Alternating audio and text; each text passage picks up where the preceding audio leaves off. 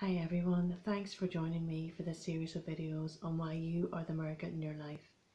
Because you are the one who can make the small inner changes every day that will bring you all the joy and love your heart's crying out for, and that will help you to become the loving presence and force of change you were born to be. So today I wanted to share a channel teaching from my healing guide on this, and throughout this teaching he refers to we because he's talking about everybody's spiritual guides, which I think is beautiful. Follow your joy, which will bring you to love, and live only from this love. When you feel yourself slipping, remember this love, and feel it in your heart and soul, and choose to follow it instead. Believe in this love, for it is the very love of God, and God never fails, and God will never fail you. When you feel fear rising, turn your thoughts to God, to joy, to love. This is the true path you are here to follow. Again and again we have said, follow your joy. How simple this is, and yet how hard you make it. How many times in your day do you turn from joy and do what you think you should? How many times do you make something that should be joyful into a chore, because you think you don't deserve joy, or you think you'll be a better person if you have to suffer for what you want? You need to get rid of these old, outdated ideas and grasp only the ideas of your soul, of God, joy and love. These should be at the centre and heart of your life. Every second should be focused on how you can achieve more of these. You deserve love and joy. You deserve only the best. You must start knowing this and accept all the good and abundance into your life. Otherwise you turn it away from you and waste your energy pushing what you want away, instead of relaxing and doing nothing but accept all you want into your life. This is what acceptance means. It does not mean bowing down to all the suffering in your life. It means you stop fighting against letting what you want into your life and start to do nothing and let it flow to you instead. You have twisted the meanings of a lot of things to fit in with your view of reality that says you must suffer and strive to get what you want.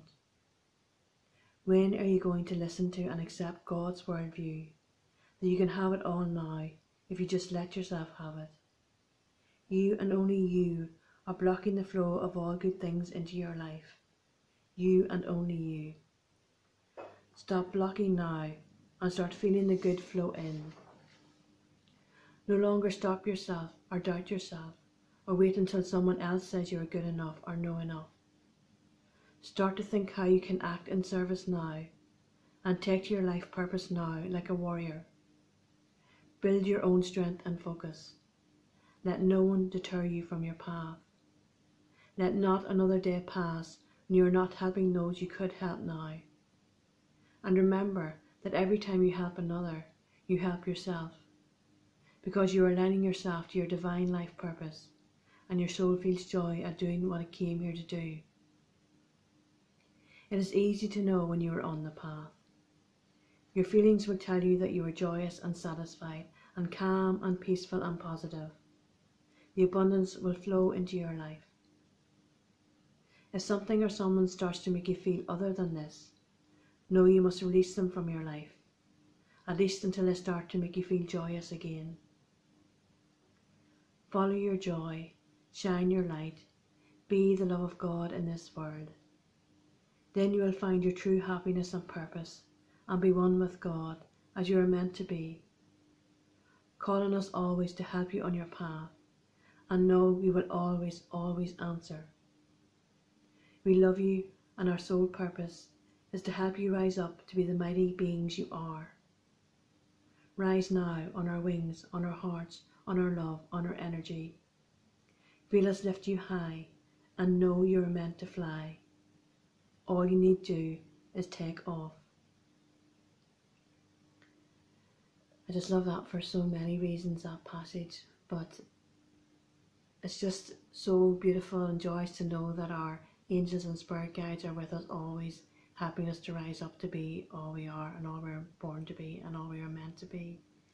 And I love that. Follow your joy, shine your light, be the love of God in this world.